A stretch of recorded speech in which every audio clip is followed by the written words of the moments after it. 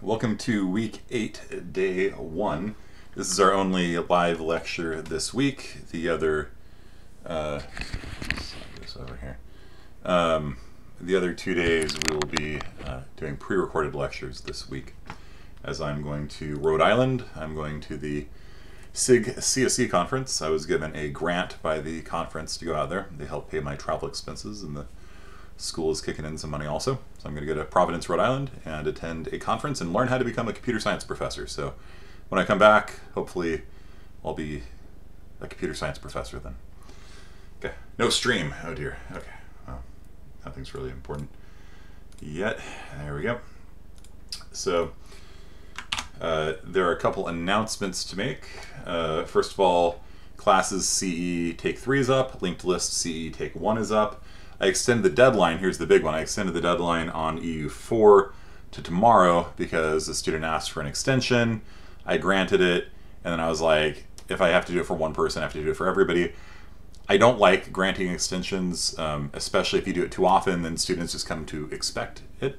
And then when you don't, they get crushed but with the F, you know. So that said, I think that the lecture from Friday was actually probably pretty helpful. So you have until noon tomorrow, Tuesday, not Wednesday, because I'm going to be in the air on Wednesday. So you have till tomorrow to finish EU4.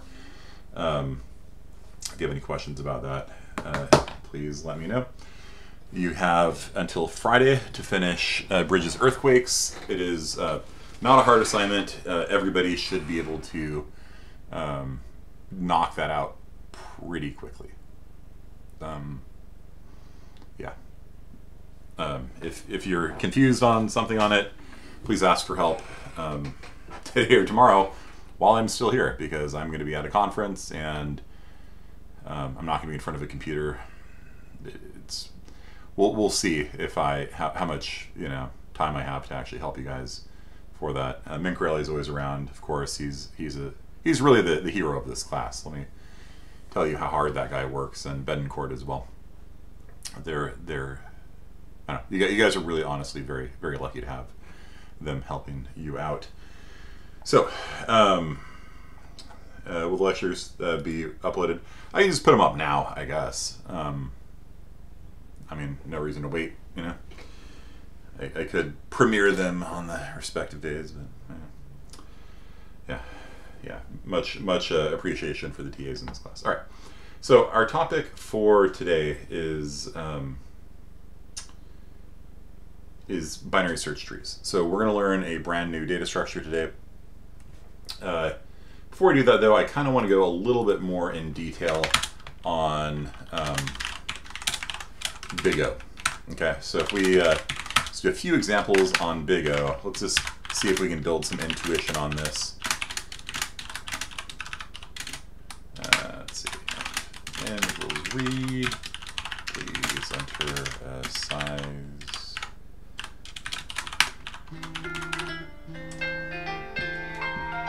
Thank you. Vector of integers named vec of size n, all of which are initialized 42. Okay. Just see out vector square bracket I. So, how many times is it going to print an element of vec? What is the Big O?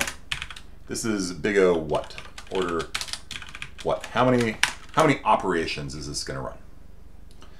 And remember, when we say number of operations, it's not like an exact number, right? Like, like when you output a number and you're also outputting an inline, like maybe that's 3 operations. It doesn't matter. What matters is that it's a constant amount of time, right? So when you output a number, when you output vector I, it doesn't matter how big vector is, right? It's an order 1 operation, right? So every time you output vector I like this, it takes a constant amount of time. Whatever amount, it's going to be a small amount of time, but it's not like one line of assembly, right? There's probably going to be some conversion from a number to characters. The end line itself is going to echo a new line to the screen, and it'll do a cout flush that flushes a buffer. There's actually a lot of things going on here, but what matters is that it's a constant amount of time. When you cout vector I, it doesn't matter if you have 1,000,000 elements in it, 1,000,000,000 elements in it, or 20, right? It just takes a constant amount of time. And that's what we call order 1. Order 1 means constant running time. And this loop runs n times, right? It's a standard for loop. This loop runs n times, and so n times we do 1 work. N times 1 is n. So this is an order n algorithm. Move the mouse out of the way.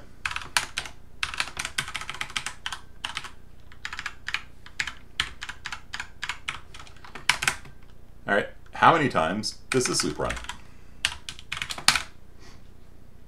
So the outer loop runs n times, and each time the outer loop runs, it runs this n times, and each time that one runs, it does an order 1 operation, printing a vector to the screen. So yeah, when you do this, this is going to create a vector of size n, and it will initialize every element to 42. Why? I don't know. I like 42.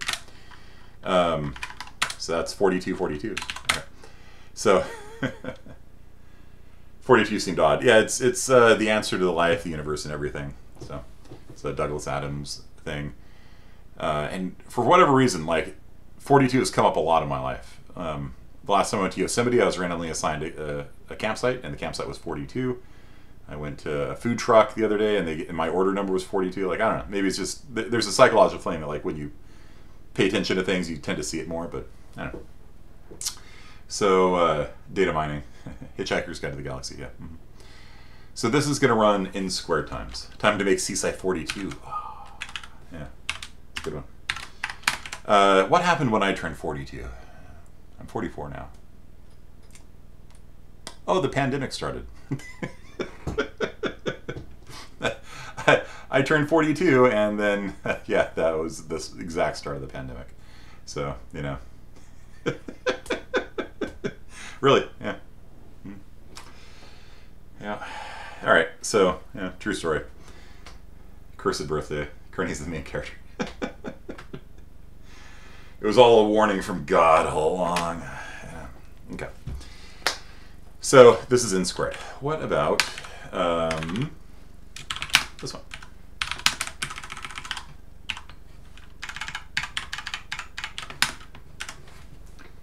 Correlation equals cause. Yeah, I mean, sure, it's a fallacy, but it was. Oh, where's my boba? I don't have my boba with me. What's the running time of this? Code equals segfault. Yeah, this is order n cubed. That is correct. And we could keep going with this and, you know, make it order n to the 10th power or whatever.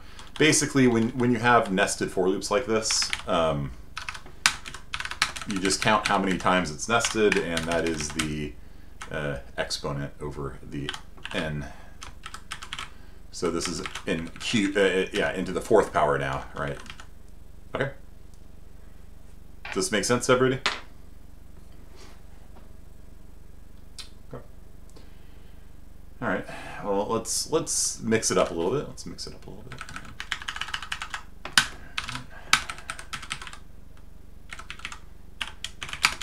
Okay. So what's the running time of this?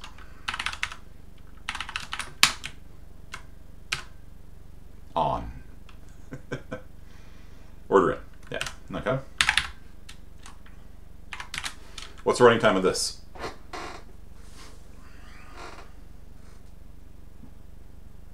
I like them. I don't want to type that 5 times. Heck no. So, do you see the difference between like a nested for loop and like parallel for loops? Right. This is not order into the 5th, no, because they're not nested, right? Because when they're nested, it says for each time, run the inner loop n times, and then for each one of those, run the inner loop n times. So it's n times n. This is n plus n. So this is n plus n, you know, or 5n, right?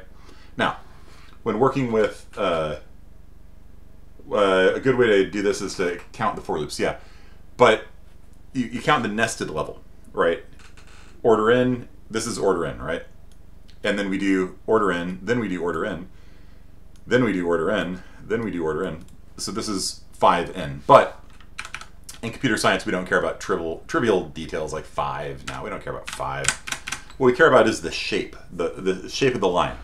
So as the vector gets bigger, this code here, the running time moves up in a linear fashion.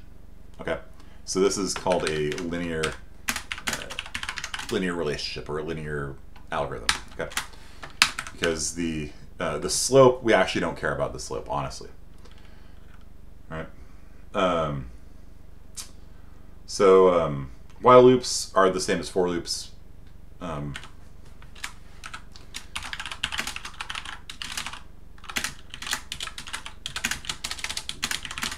What is the running time of this?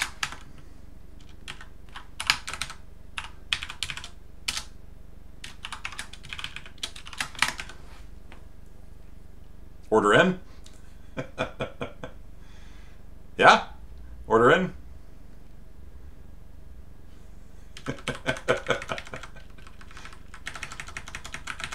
This is order infinite. The absolute worst running time possible. It is a forever loop. Okay.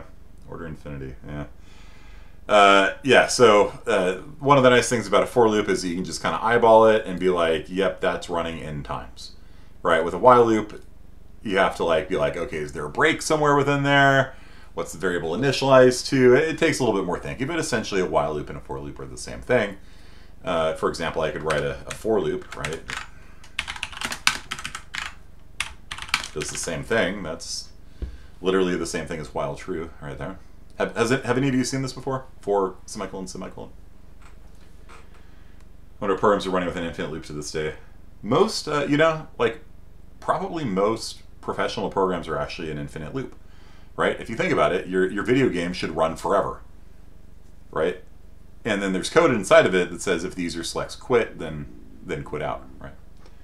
So probably yeah, I'd say most programs actually run with an infinite loop in them, with some ability for the user to hit quit or something, to close the X out of it, you know, click on one of these things here. Okay, so yeah, this is while true. This is the same thing as while true. Some people like writing this. Just personal preference.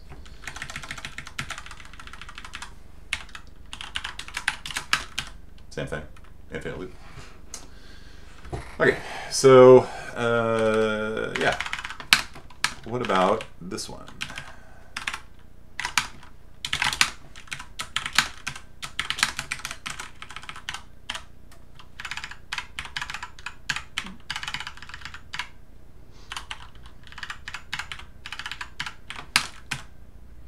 What is the running time of this beautiful code here?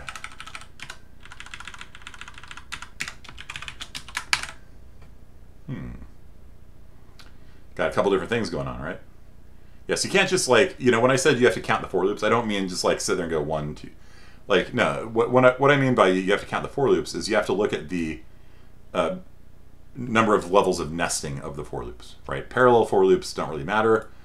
5n doesn't matter because you're talking about the difference between 1 million and 5 million, who cares? Whereas when you're talking about the difference between if n is 1 million for n cubed, which this is an n cubed, order n cubed, you're talking about 1 million times 1 million times 1 million, so that is a trillion million. So this code here for n is equal to 1 million will run a trillion million times. This will run 4 million times. So we actually don't care. Like, we could write this like this. We could say this is order n cubed plus 4n. We could write that if we wanted, but we don't care. And the reason why we don't care is because this n cubed is a trillion million. Nobody cares about a trillion and 4 million. You know, like at the point where you have a trillion million operations going on, a trillion and 4 literally doesn't matter in the slightest. It gets completely overwhelmed by the n cubed factor, and so we just write it like that. Whenever we work with big O, we only care about the biggest term. Okay? We only care about the biggest term. So you could write 4n plus n cubed if you really wanted to be, I don't know, pedantic or something, but in all honesty, no, nobody does that. It's just the biggest term is what matters, because like that's what's you're going to spend all of your time here. You know, you're not spending your time up here. Like very little time spent up here. Almost all your time is going to be spent down here. So this is an order n cubed algorithm. Only care about the highest degree of big O. Yeah, exactly. Okay, so all right. let's talk about sort. That's kind of important. Sort vec.begin, vec.end. Sort is order n log n.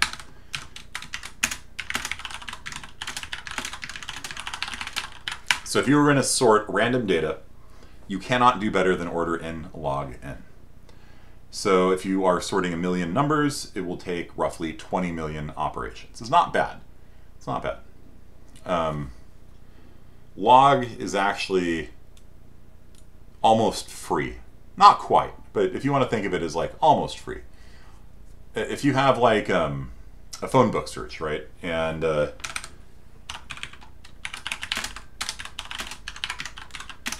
is order login, right? If you have a sorted vector of strings, you can find any name in 1 million strings by going halfway to the middle and then seeing, you know, which way the name is, like we did this last time, I think, with Otal's name, right? And then you go halfway, and then you go halfway, then you go halfway, then you go halfway, you go halfway. And so in 1 million names, you could find any name in 20 steps or less. It's not one step, it's not constant running time, but it's pretty good.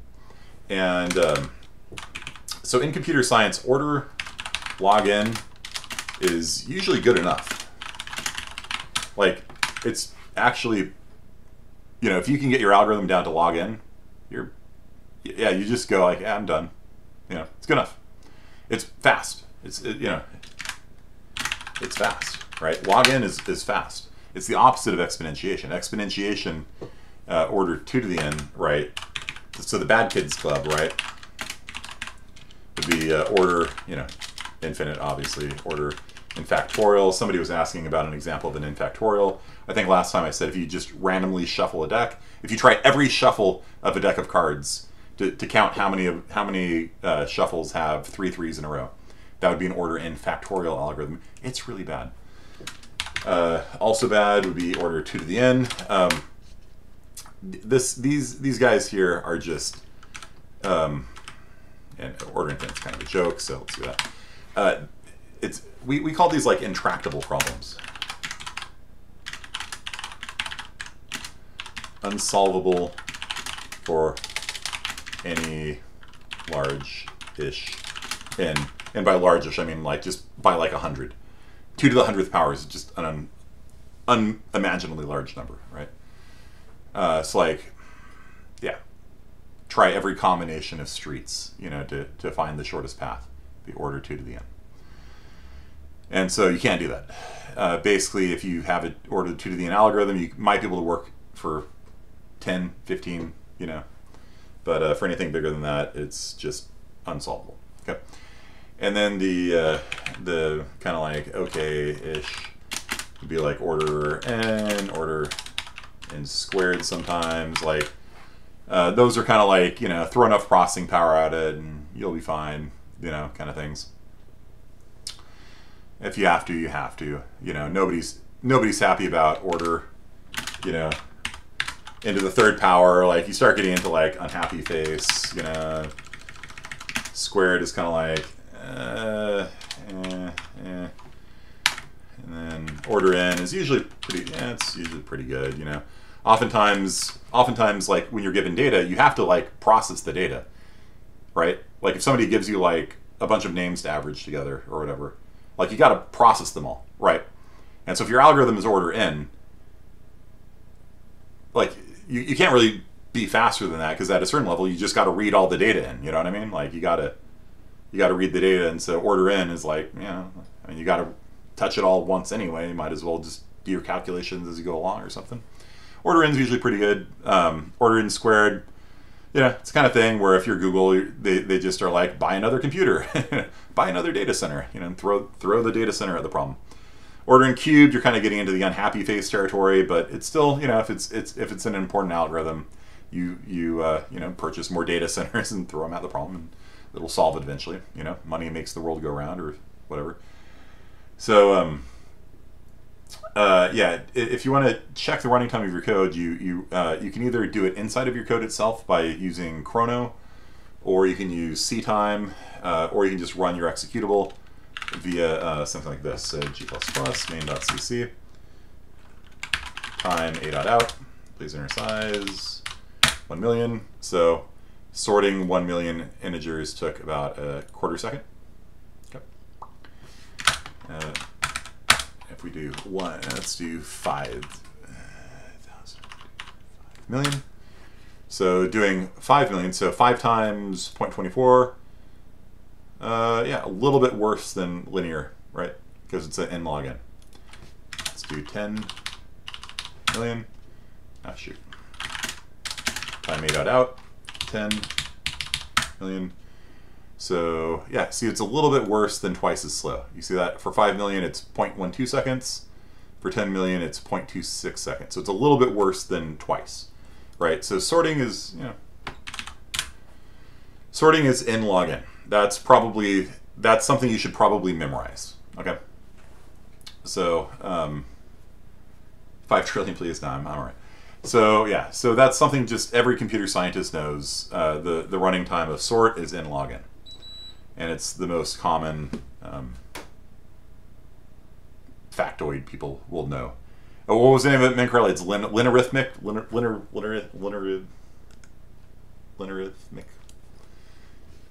Linearithmic. Yeah, okay. CPP reference sort. And so every time you come into like CPP reference, you can always look at the complexity. That's the running time. That's big O, right? So basically every algorithm, every data structure operation will tell you the running time of it in terms of big O. Okay. And so this one is n log n. And if you were to do like, I don't know, vector erase,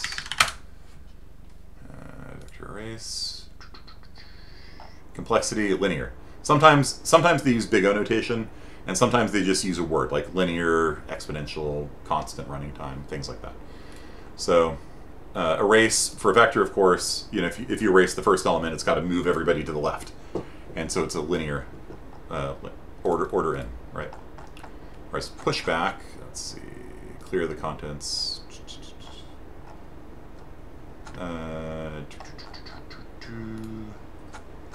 Whereas pushback is a little bit interesting. It's going to be amortized constant running time. So I've been telling you that pushback is order 1, but it's not. It's order n, 1 out of n times. And so on average, it is constant running time. So if you do 100 pushbacks, it'll average to 100 operations, so to speak. But every so often, pushback will trigger a reallocation. When the vector runs out of room, it makes a new vector, has to copy all the elements over. That's an order n operation. It's got to copy all the elements over, throws the old one away, and then does the pushback. So most of the time, a pushback just writes the value into the end, but when it runs out of room, it triggers a reallocate. So every so often, 1 out of n times, it will do n work. And so that's called amortized constant, not constant. It just means on average, n divided by n is 1, right? It averages out to constant running time, but it's not always. And so this can be a problem if you're like making a video game, right? If you trigger a reallocate on a large vector in the middle of like your game running, like the game will hitch. Like the game will be going 60 frames, 60 frames, 60 frames. Oh, I'm Elden Ring. Oh, it's one frame a second, 1 frame a second. And then it goes back to 60 frames a second. Elden Ring, it's doing that because it's compiling shaders in the middle of the game, which is not the best game development in the world, but yeah, it's a beautiful game, so whatever. Okay, is there a set size where it happens? It's if you remember, there's a command called vec.reserve, and that tells you the secret size of the vector is now at least 100,000. So if you want to tell it to secretly allocate more memory so you don't have to trigger reallocations as often, vector.reserve is the way to go. It can ignore you, by the way. It can make it 200,000 if it wants. So, but it will guarantee that at least 100,000 spots are available in the vector. Okay, fun game, yeah. Not good at it, though. I am not good at it. All right, so yeah, login. Okay, so yeah, if you want to put an English or a emoji on these big O things, order in factorial, order 2 to the n are no, horrible. The linear and quadratic options and cubic are kind of like, you know, they're not great for games. You know, if you got a million things in the world, you don't want to have to do something on all million of them every frame. That will slow your game down. However, login is usually pretty good. For example, if you want to shoot a gun and you want to draw a line through your world and see what you hit, you want to be able to do that in order login time, and that's kind of what RTX On was about. So that data structure that we made in it accelerates that exact thing. You shoot a line, and it tells you very quickly in order login time what box you hit, and that's good enough. If you have a million boxes in the world, you click trigger, and it can find the box that you hit in 20 steps or less. That's good enough. It's fast enough for a video game. Okay. How would you fix the issue of compiling shaders in the midst of combat in Elden Ring? Abstractly, that is. What you have to do is you have to compile the shaders at load time, basically. And so if you've ever played a game that has like a half-hour-long load time or something like that, guess what it's doing? And one of the reasons why they don't have them all pre-calculated is because when you change your graphics settings, when you change the pipeline, the shaders don't match anymore. And so sometimes it just has to recompile a shader on the fly, and that's when the frame rate dips to 1 as it's doing it. Clever game, you know, it's probably something they'll patch out. They'll probably figure out, okay, this thing's coming up, start compiling it now before you need it. Cyberpunk would just not draw things in the world until the shaders were compiled. And so you'd be driving along and like people would just be floop, just floop. And sometimes their sunglasses would appear after they're there, and then suddenly it's like, boop, they have sunglasses on. And, you know, they just don't draw the things that the shaders aren't ready for. So it has great frame rate, but just things will just kind of teleport in, you know, randomly. Cyberpunk glitches were so much fun. Yeah, my daughter was upset when they fixed them. She's like, no, Daddy, tell them not to fix the bugs. They're the best part of the game. We would literally watch YouTube videos of just bugs of Cyberpunk last Christmas, and people T-posing on the motorcycles and things like that. Like, she laughed so hard, like snot was coming out of her face and stuff. Okay, and then, yeah, order login is the Good Kids Club. Good Kids Club is the order login and order 1, right? So order 1 is the tops. If you have an order 1 operation, then you love it, keep it, don't lose it. And it's kind of your job, you know, as a computer scientist, it's your job to not only be able to look at your code and tell what the order running time of your code is, but also to think about it and go like, is there a better way? Okay. And so let me give you an example from real life. Okay. So we'll do this while true.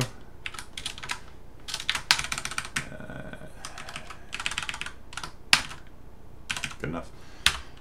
Vec.push back. Read an integer if vec.back is 0, brick. All right, so this code here is going to keep reading integers from the keyboard until they type 0. Okay. What is the running time of this? How many times is it going to run?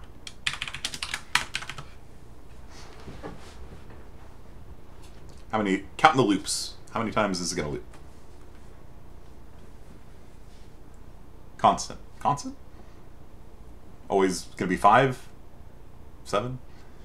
Depends on the user input, yeah. So we would describe this as order n, right? Where n is the number of hints entered. Okay, so this is an order n algorithm. All right. Now, let me show you. I was working for a person who was a programmer, but not like computer science programmer. He had been trained in another discipline, and he did something like this. So he would read an integer n, and then he would call sort.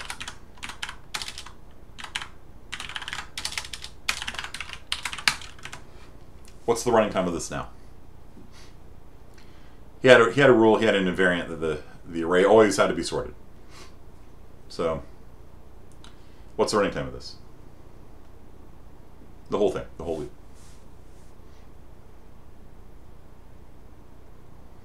We're going to read in n integers, and every time we read an integer in, we sort the entire vector. So, still linear? This is order n log n, right? So n times, this part here is order 1, so who cares, right? But n times we do n log n work. So what is n times n log n?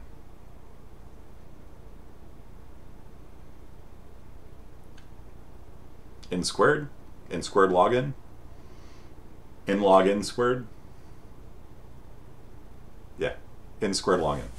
So this is now order n squared log n. Okay. And so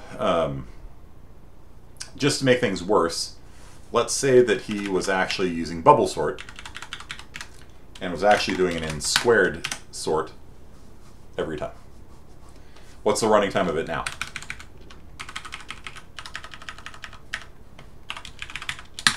Let's say that he was doing bubble sort or selection sort. Because there are bad sort algorithms that are order n squared.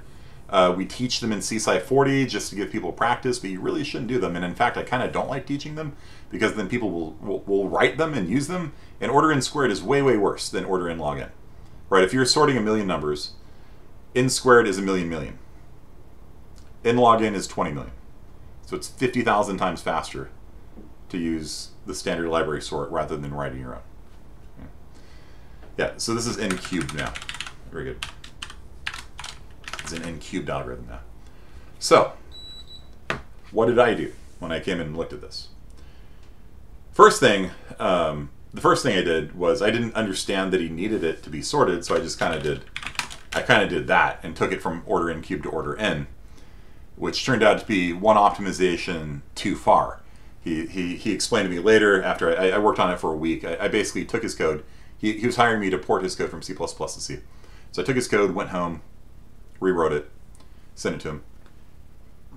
And he's like, no, it needs to be sorted. And he explained all this math stuff to me, and I went, oh, okay, all right, I believe you. Okay.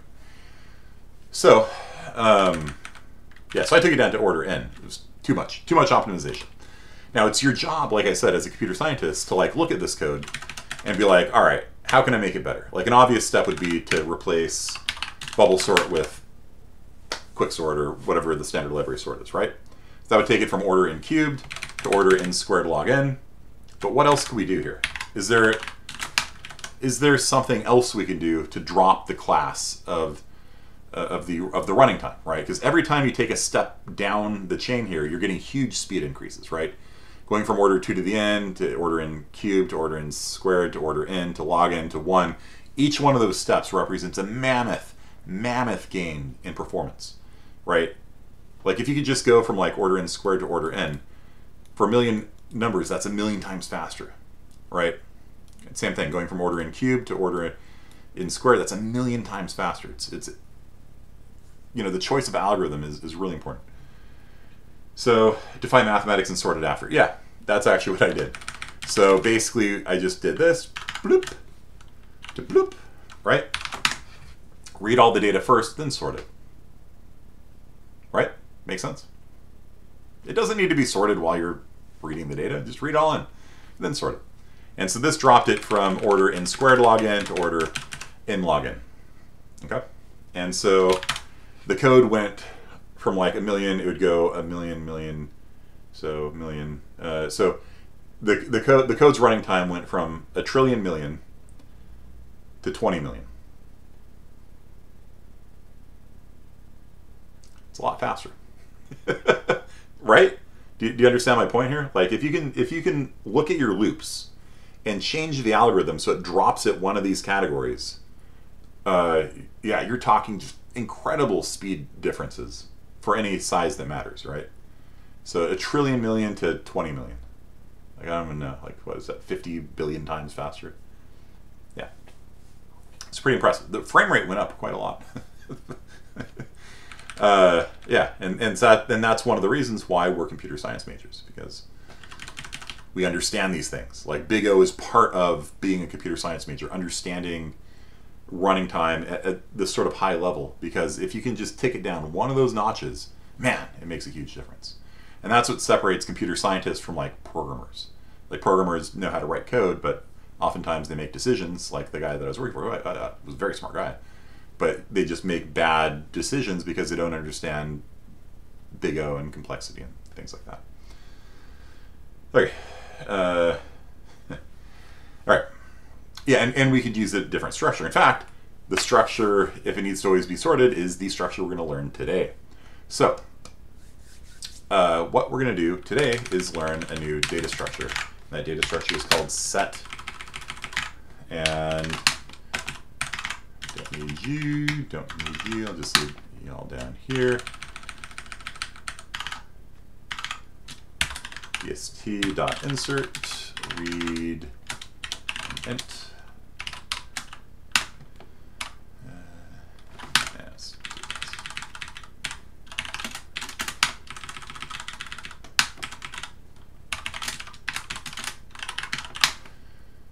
And bst.insert x.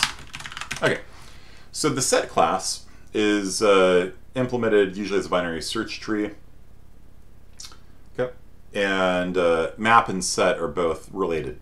And you, by the way, you have the Zybooks up right now, and it's going to go over all of the data structures for this class. This week's Zybooks is really important. It goes over every topic that is required for this class. Like nationwide, the ACM has guidelines on what should be taught in a first-year data structures class, and this is a big one. Okay, and the Zybooks goes over each of the most important data structures for this class this week. It's really important too. Got some labs on it, but you should really make sure you do this one. What's BST? I'll get to that. I'll get to that. For now, it's just the name. I'm making a set called BST. It's the Beast, Mr. Beast. Okay. So what I'm going to do here is I'm going to read an integer. If they typed in 0, I break. Otherwise, I add it to the data structure. And then I'm just going to like print it all out for every integer in the BST. See out that integer. Call it a day. And let's do this. So error set was not declared. That's a fair criticism.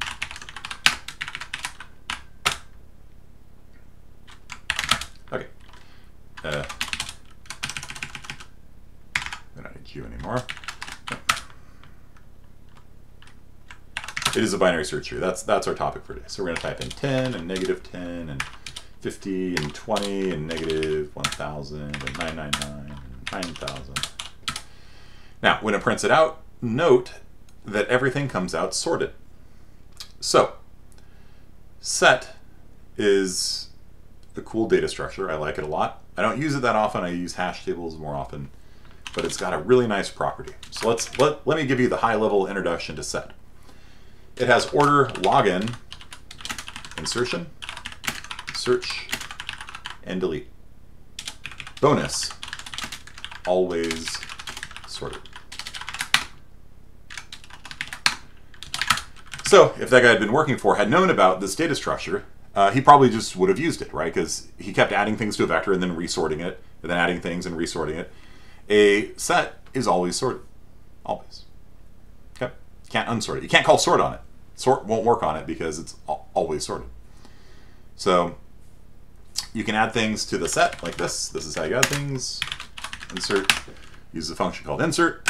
If you want to delete from it, int to be deleted is equal to read int. Don't need you. Please enter a number to be deleted. And then we can call bst.erase. Okay. That'll delete it from the set. So basically with a set, things are either in a set or they're not in a set. You can't have duplicates. If you add 30 multiple times to the set, it's in the set already. Okay, cool. If you erase it, it's gone. Okay. And then is enter a number to search for. And we can call bst.count.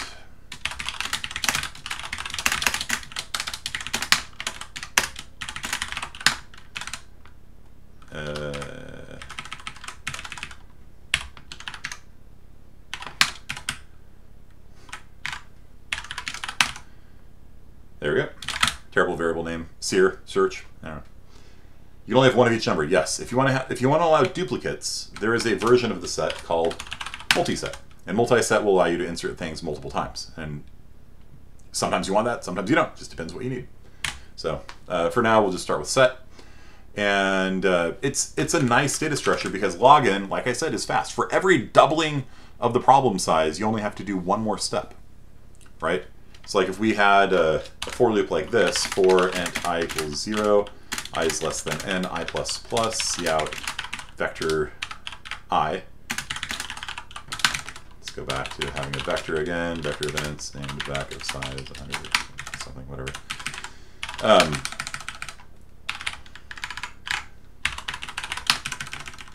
What's the big O running time of this?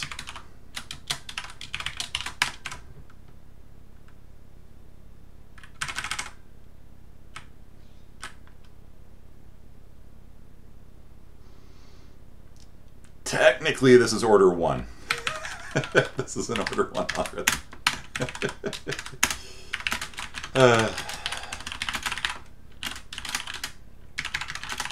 It's technically fixed. Now, it's, yeah.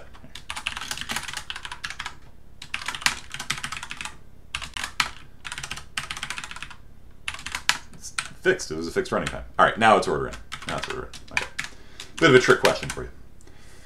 So it's a set number, yeah. It always runs 100 times. It's a constant running time. Okay, now it's ordering.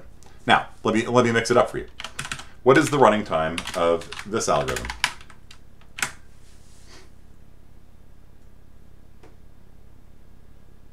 What about the while loop?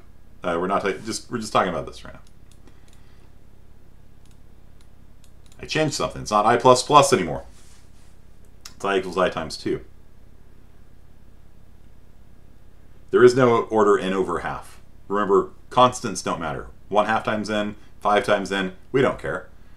5 million, 1 million, 10 million, it's all the same. We don't care. It's like how the federal government handles money, right? As long as you're, you do your audit over the Pentagon and the numbers come in with like $1 billion or so, you're like, it's accurate. The Federal Reserve, like, they just round to the nearest billion. They don't care. 50 million here, who cares? Well, let's think about this. So, this is actually an infinite loop, by the way. So this is an infinite loop. Do you see why? First time through the loop, I is 0. Then I is equal to I times 2, which is 0. Then I is equal to I times 2, which is 0. Then I is equal to I times 0, which is 0. It's an infinite loop. So let's fix this. Let's fix this. There. Now, think about this. Every time we double the size of the vector, this loop will run one more time, right? So if it ran 10 times for n is equal to 1,000, if you change n to be 2,000, it'll run one more loop iteration. So this relationship is called log n, which means for every doubling of n, we do one more loop iteration. And that's why log n is so fast. Okay, it's so fast because every time you double the entire problem size, you do one more step. So you go from 1,000 to 2,000. Okay, one more step. You go from 2,000 to 4,000 in the vector. All right, one more step.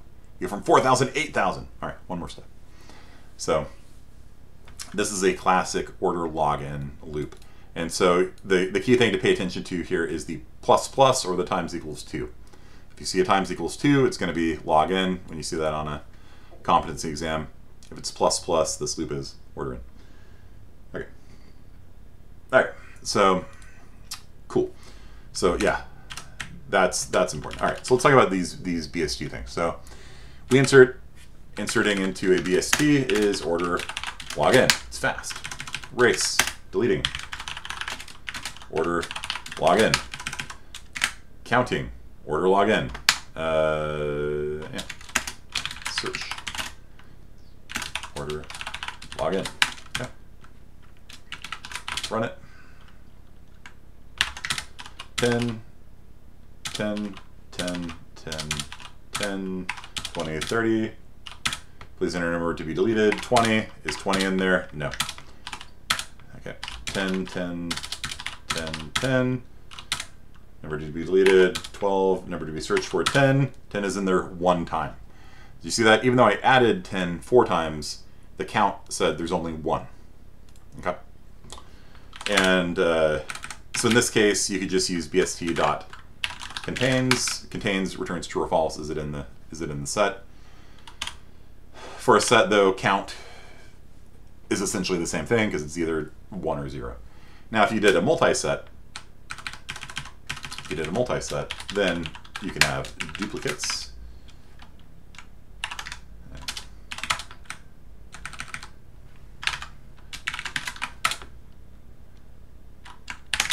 So 10, 10, 10, 10, 10, 20, 30,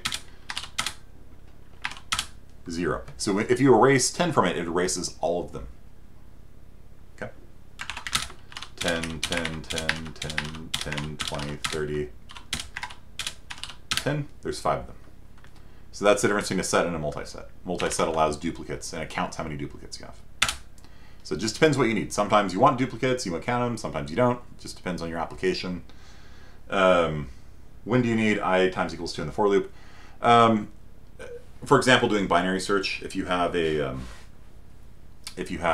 sorted array and you want to go halfway each time, you're going to have things like I is equal to I plus some number divided by 2. And if you have a heap in array format, a lot of times you'll double your current value and then add 1 to it or add 2 to it. Yeah, anytime you see something like that, it's going to be a log in of some sort. Okay, so yeah, insert, search, delete, order, login. Pretty easy to code, I think, right? Like insert to insert, erase to delete, count or contains or find if you want.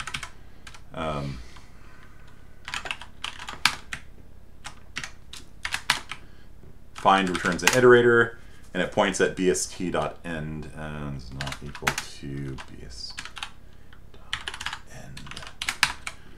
It returns bst.end if it can't find it. So find returns a pointer, an iterator at the element you're looking for, or it returns end if it can't find it. So lots of ways of doing the same thing. 10, 20, 30. 30 is deleted. It'll search for 20. It's in there. Okay. Okay. Understand? Mr. Beast. You understand? Like it's a pretty useful data structure. Like if you just want to keep track of, like let's say you're doing EU4 and I give you a restriction that you cannot ever enter a province that has been entered before. What I would do is make a set, and every time somebody adds a province, I just put that string into the set. And then every time somebody types in a province, I check to see if the new province is in the set already. If it is, error. Sorry, you've added Paris twice, whatever, kill. So for things like that, like, hey, have I seen this before? Write it down, you know. Mm-hmm. We'll do maps some other time. Maps are related to sets. Basically, you can map between one thing and another thing, like the days, you know, the month, the name of a month, and the days of the month, a person's name and their address, things like that. So, about dictionaries in Python. But that's not our topic for today. Our topic for today is binary trees. So, I put together a little presentation on the subject. So, among other things, I do kind of nerdy stuff. And I did, it's not last year, this is SCA. Okay. Yeah, I do board games. Yeah, let's delete that, we don't need you. We don't have midterms anymore. We have competency exams now. Okay. So, I do SCA and I do D&D and things like that. And so,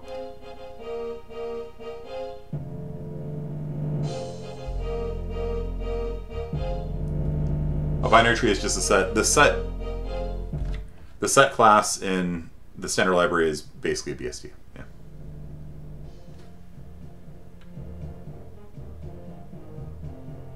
This music's from Daggerfall, if you're curious. Okay.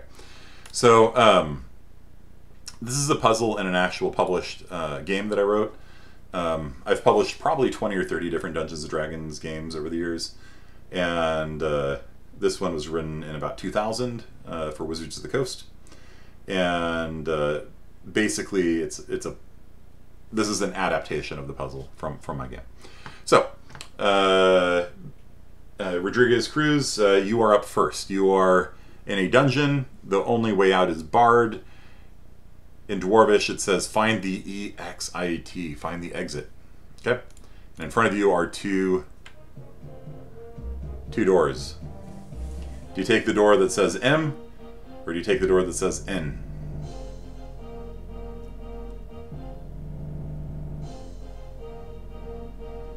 Lorenzo. M, very good. On this door is the letter G. Do you go to the left, or do you go to the right?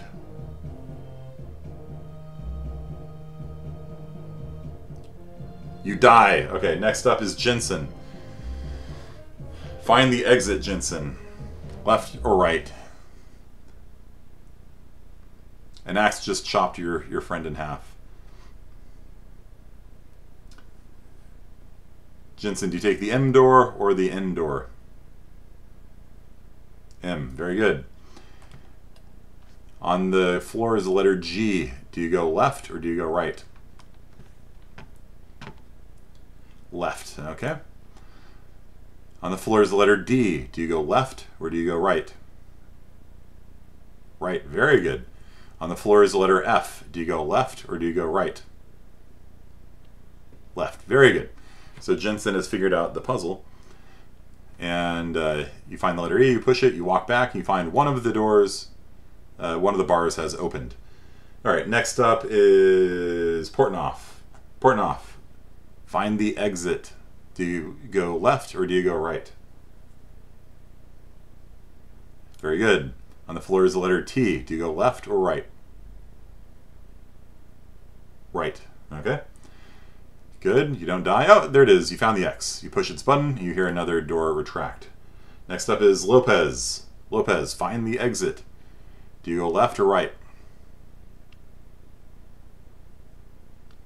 Left. Very good.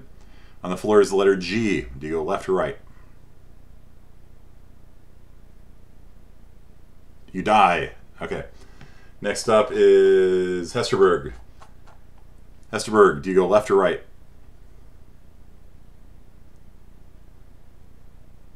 Left. Okay. On the floor is the letter G. You find the severed body of your friend in front of the left door. Right. Okay. On the floor is the letter J. Do you go left or do you go right? You get the puzzle now? You go left. Good. That has the I. You press it. All right. So Romero, you're up now. Left or right? Find the exit. Right. Very good. And there you go. There's the T. Okay. So you escape right before the Balrog eats you. Full XP and gold for everybody except for those of you that died. So this was a puzzle that I put into a game that I wrote. And most of the time when I run it, like people were kind of like walking around, like figuring it out, and they're like, "Oh, it's all just alphabetized. It's just an alphabetical thing." You know, to the left is A, and to the right is Z. But I had one guy, he was looking at it, he's like, "Wait a second, that's a binary tree." And I'm like, "Yeah, you got me. I'm a computer science major." He's like, "You can't put binary trees into Dungeons and Dragons." I'm like, "Why not? It's a puzzle. It's a trap. Whatever. There's nothing computer related in this. It's just a puzzle. People have been alphabetizing things for years. He's like, no, it's too, So, a friend of mine actually just re-released it. He, I gave him a copy of my game, and he updated it for 5th edition, and it's up on RPG now or whatever. I don't get any proceeds from this. Tale of Two Towers.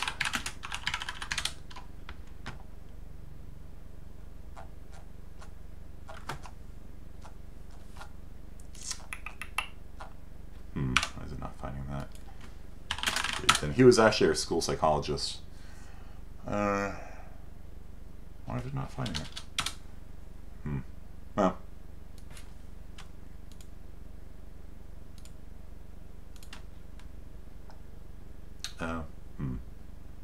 DM's Guild. There we go.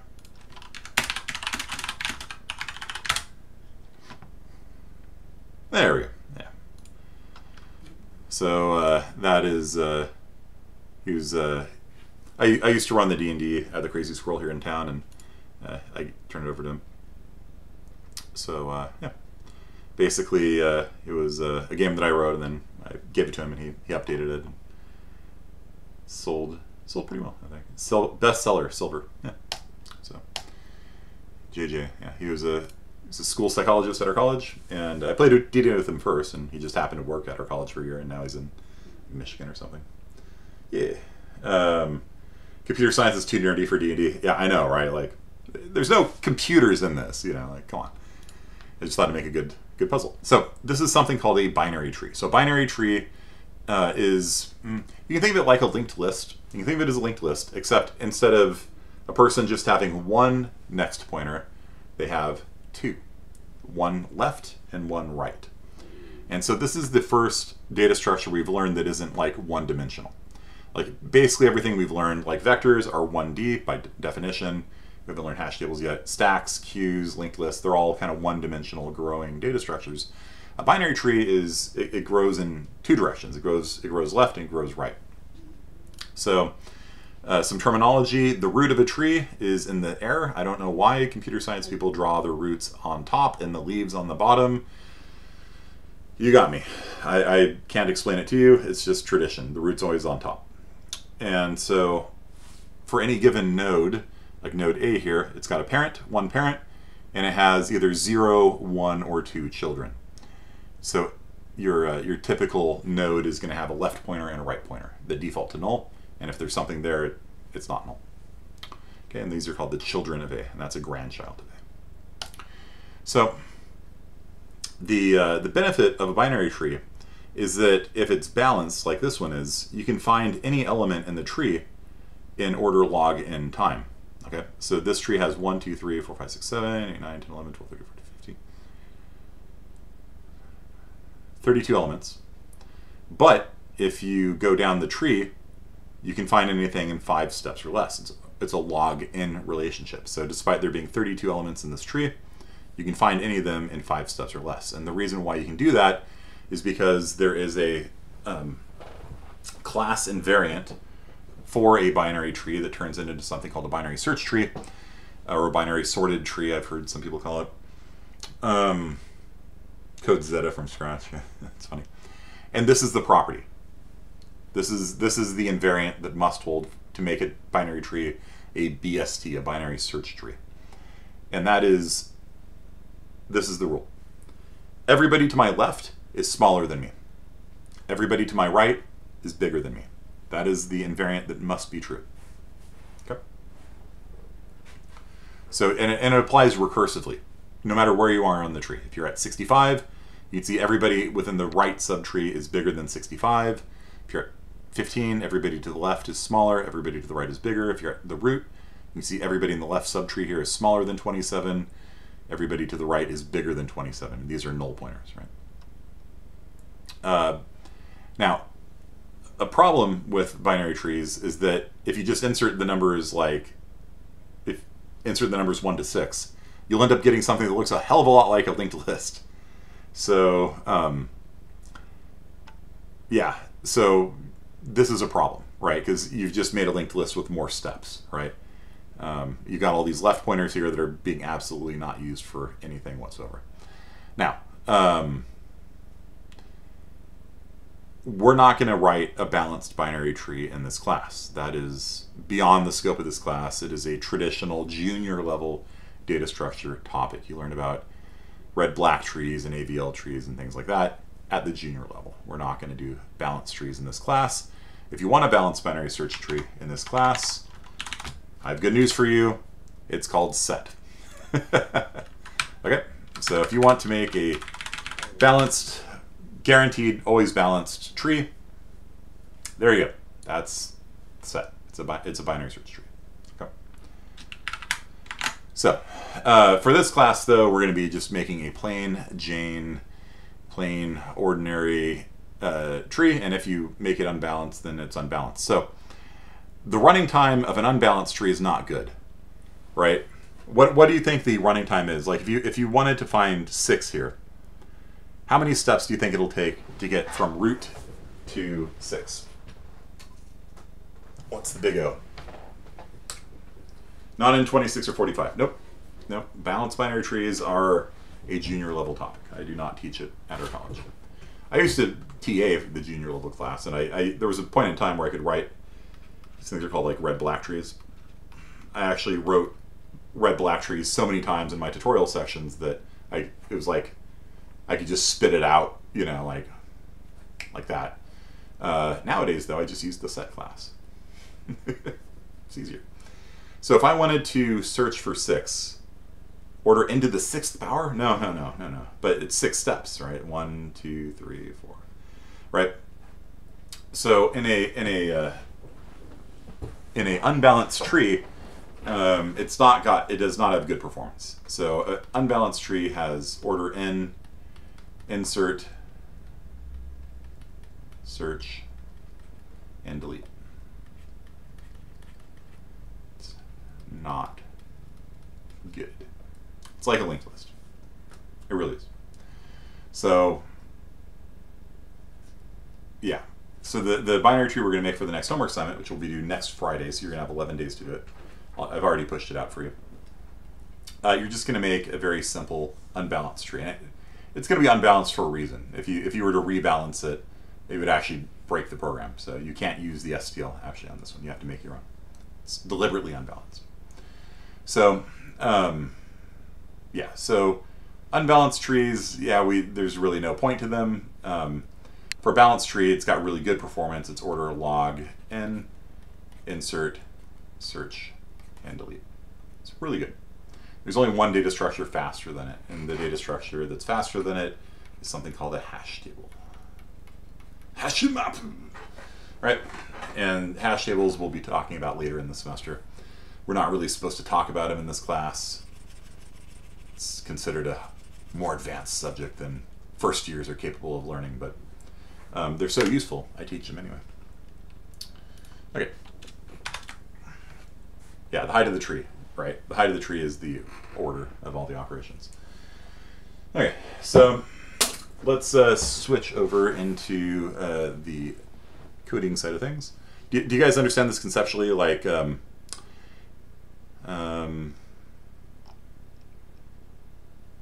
like if I was going to insert, the number 3.5. Let's say this isn't integers; they're floats.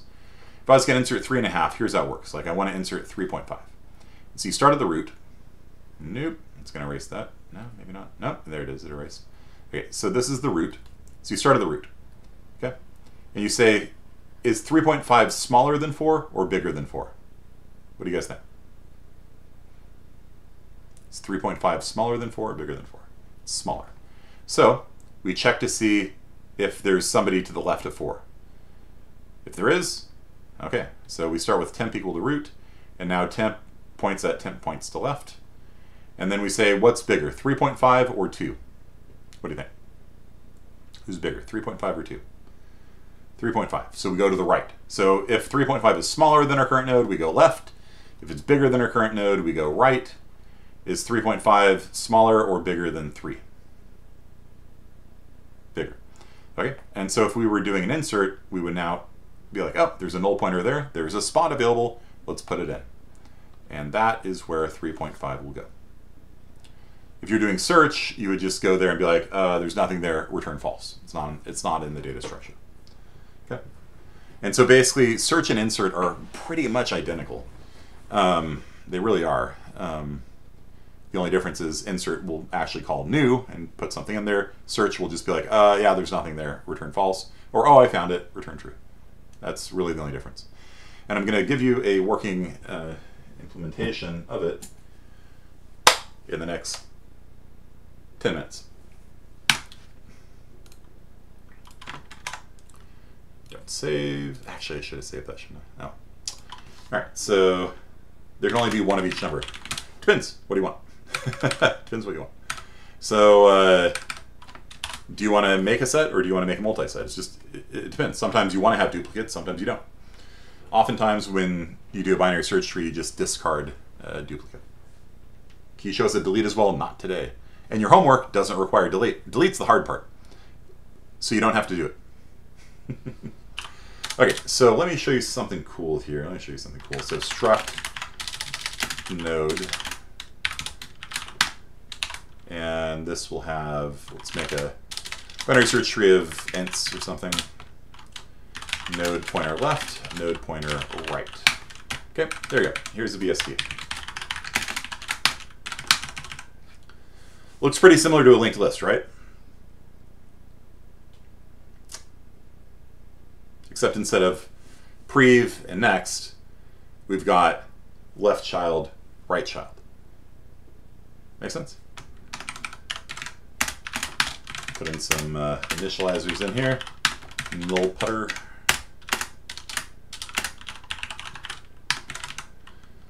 Okay, so instead of head, you have root. Yeah, so this is like each individual node in a binary search tree is a binary search tree. It's a recursive data structure. Are the nodes next to each other, or is it spread out like a linked list? They're spread out. They're just randomly in memory. So you don't have the memory locality of like a vector. Although there is a way of storing binary search trees in an array, and we'll talk about that in a couple weeks. So watch this. Watch this. Class tree. What just happened here? What's up, dog? I heard you liked classes. So I put a class in your class so you can have class in your class. Okay. Class inside of a class. And it's in the private structure, so nobody actually knows about node at all. Only the tree class does. And so I'm going to have a node pointer here called root, and root is going to default to a null pointer. And that's it. So we're going to have a tree constructor that does absolutely nothing. We're going to have a tree destructor that we'll worry about some other time. So I'm not going to worry about that right now. We'll just leak memory. Who cares? All right. Classy. Yeah. So you can actually put a class definition inside of a class. And so this class can use the node pointer class, but main doesn't know anything about it. Main knows nothing about how this tree class is actually implemented. All you need to know for main is what's in the public interface. And the public interface is going to have insert, search,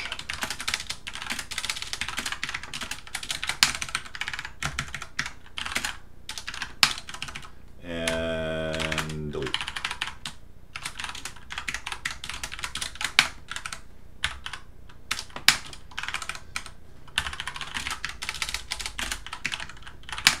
Okay, that's it. I probably shouldn't call it delete. Erase.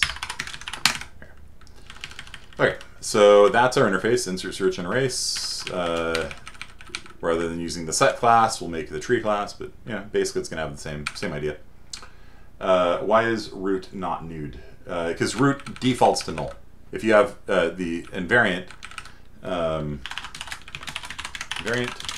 root points to the top of the tree, or is null if the tree is empty. Okay.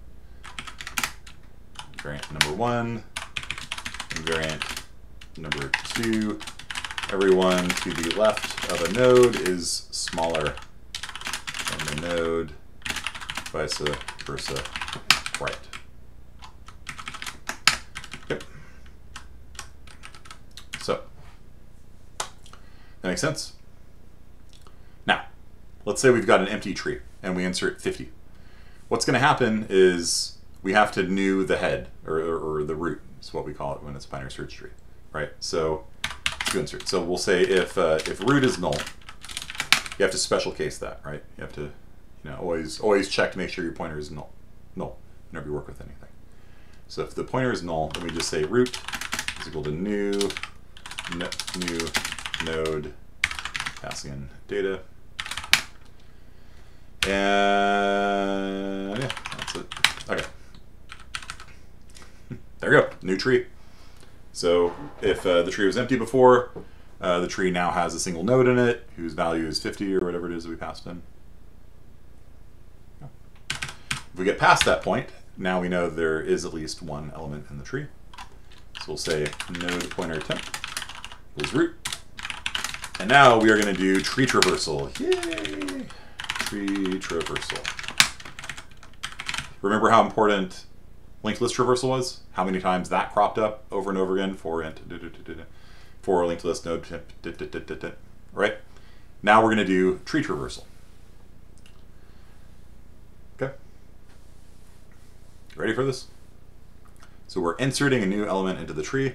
So let's put up a diagram or something. I don't know.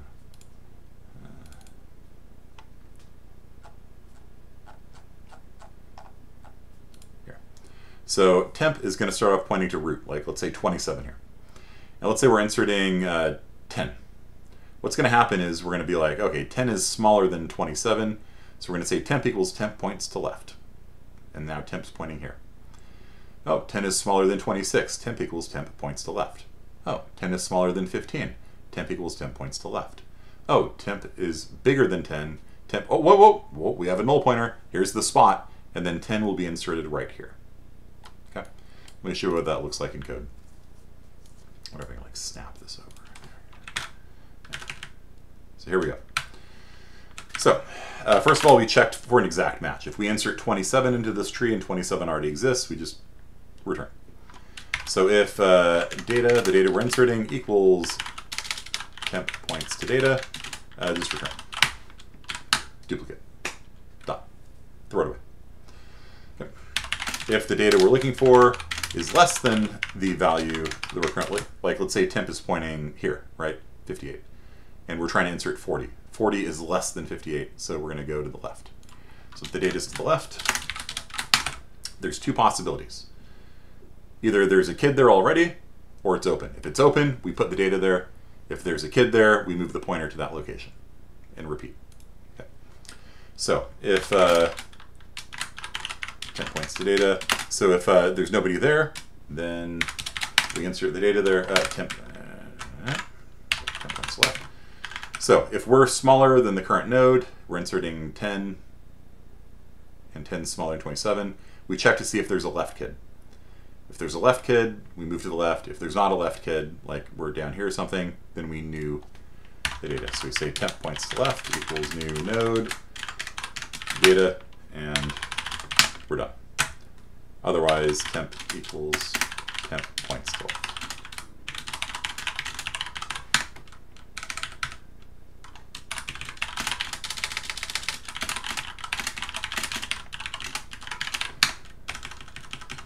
And then we just have to do the opposite for to the right.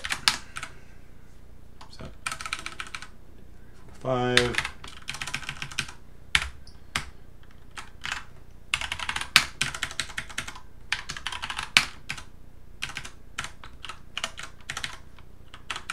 And there we go. This is a fully functional, I haven't tested yet, I'm sure it's completely correct. This is a fully functional insert function. Okay. You can use return to exit a void function. Yeah, of course. Yeah, I'm not returning 5 or returning something. Return just quits out of a void function without returning anything. Yeah, it's an easy escape. If I wanted to, I could have done break. Break would end the loop, and since the loop's at the last thing in the function, that would also exit. But return is the correct thing here.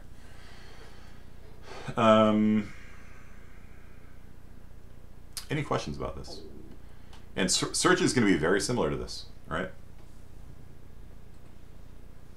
Hurt your brain, Jensen? Let's run through the example. Jensen, give me a number to insert into this tree. 70. Okay. So when we start off, temp is equal to root, right? That's this line right here. Temp equals root. Root already exists, so we skip over that. So temp equals root. All right. So is 70 is the number we're inserting. Is 70 equal to 27, Jensen? No. So is 70 less than 27? Temp points to data is the value there currently. No. So then we're going to go to the right. So does it have a right child? Does a right child exist? Yes. So if a right child exists, then we just move down to the right. So temp is now pointing at this one. And we repeat. Does 70 equal 58? No. Is 70 smaller than or greater than 58? It's greater than. Does it have a kid already? Yes. So now temp equals temp points to right. Rinse and repeat. Does 70 equal 65? No. Is it bigger or smaller than 65? It's bigger. Temp equals temp points to right. Okay. Rinse and repeat. Does 70 equal 74? No. Okay, 70 is smaller than 74. All right, so it's this branch. 70 is the number we're inserting. 74 is the current value we're kind of looking at here. Is our left child null? That's what this means. If the left child, I can write this out in, if the left pointer is null, if that helps you understand what's going on here. So if the left child of this guy is null, which it is, okay, then we execute this.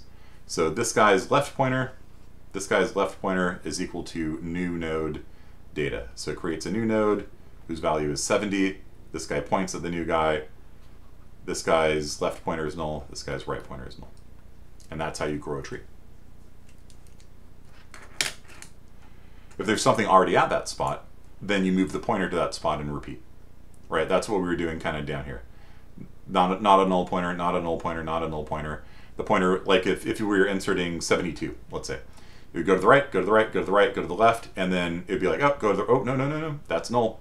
And then 72 would come in here.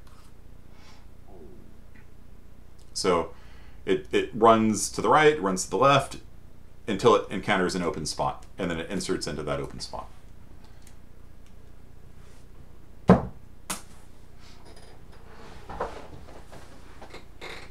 Lopez, does that make sense?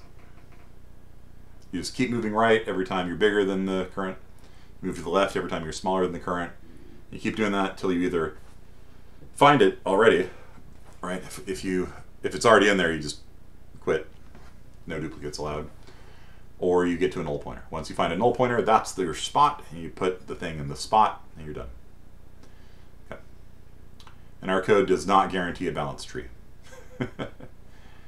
There are some really clever algorithms to balance trees. They do things like rotations, where they rotate, like if it's unbalanced, it'll do a left rotate or right rotate, depending on which way it needs to be balanced. And the pointer, there's like a pointer shuffle that goes along with it to kind of keep it balanced. But like I said, that's junior level computer science. You don't have to worry about it for now. Okay. So take a look at Dungeon Delve. It's basically the puzzle we did earlier today. This code here is basically the solution for the thing. You're gonna have to adapt it a little bit.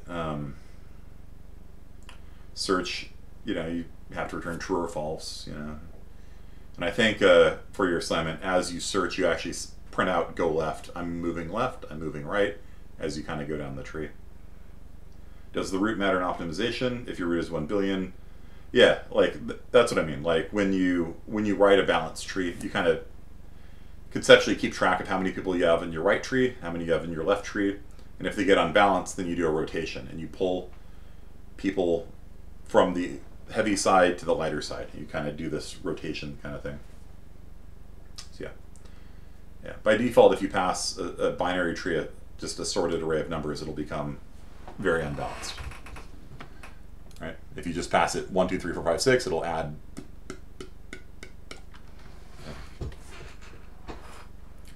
Doesn't balancing like that take more than order log n? No, because it's kind of a clever trick with pointers.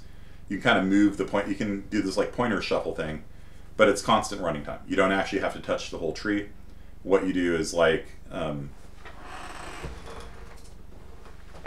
what you do would be like you do this. 3 points to 2, points to 1, points to 4, points to 5, points to 6, kind of thing. Where you go like this with the pointers, and like this might be unbalanced, and so what happens is that this moves down here, 5 comes up here, and 6 comes up here, and they end up with 1, 2, 3, 4, 5, 6. And so you can do these rotations that don't have to touch the whole tree. They're constant running time, kind of thing.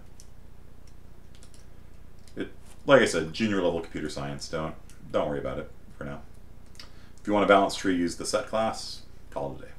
All right. Yeah, you'll get to write them. You will get to write these in junior level, but you got plenty of time to get good before then. And trust me, even for juniors, it's.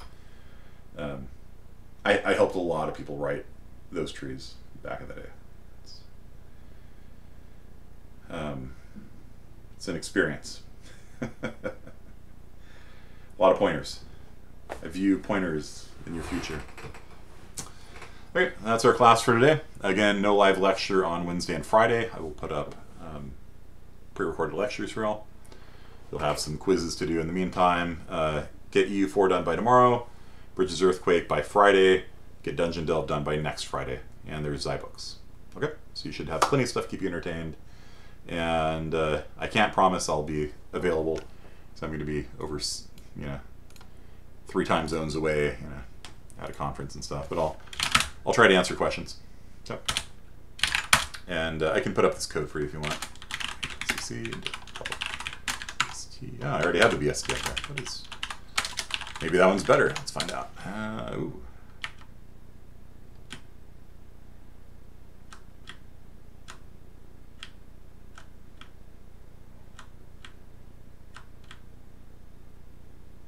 Yeah, that's actually got quite similar to the one that we did last year. When yeah, 41. Yeah, that's actually pretty much a full BSD implementation there. So take a look at it, make it work. Okay, thanks everyone. See you in a week.